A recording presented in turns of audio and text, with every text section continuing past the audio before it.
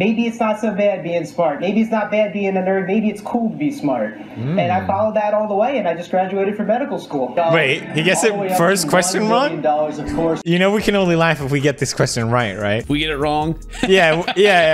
Okay. So having something in the kitchen you can't afford and taking a meatball break are two things BuzzFeed says every 20-something does on their first trip where?